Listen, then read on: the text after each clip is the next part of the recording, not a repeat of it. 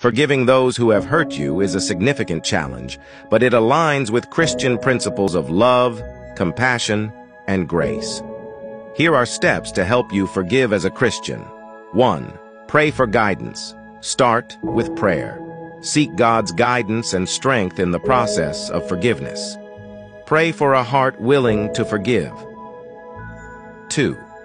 Reflect on God's forgiveness. Remember the forgiveness you have received from God through Jesus Christ. Recognize that just as you've been forgiven, you're called to forgive others. Ephesians 4:32. 3. Acknowledge your pain. Be honest with yourself about the hurt you feel. Acknowledge your pain and anger. This is the first step toward healing. 4. Release resentment. Understand that holding on to anger and resentment only harms you. Make a conscious decision to release these negative emotions. 5. Empathize with the offender. Try to understand the person who hurt you. Consider what might have led them to hurt you. This doesn't excuse their actions, but can help you find compassion. 6. Set boundaries. Forgiving doesn't mean allowing further harm. Establish healthy boundaries to protect yourself. 7. Seek support. Talk to a trusted Christian friend, pastor, or counselor. They can provide guidance, support, and a safe space to discuss your feelings. 8. Choose forgiveness. Forgiveness is a choice, not a feeling.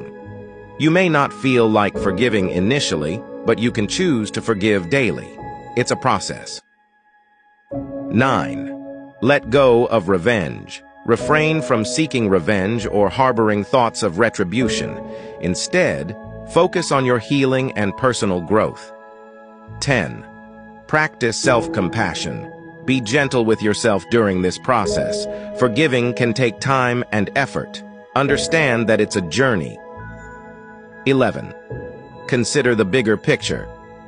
Remember that forgiveness aligns with Christ's teachings. As you forgive, you reflect his message of love, mercy, and grace. 12. Work on reconciliation, if appropriate. If it's safe and appropriate, consider working toward reconciliation with the person who hurt you. However, this isn't always possible or advisable. Remember, forgiving doesn't mean you forget or necessarily reconcile with the one who hurt you. It means releasing the grip that pain and anger have on your life. In doing so, you open the door to healing, peace, and spiritual growth in alignment with Christian values.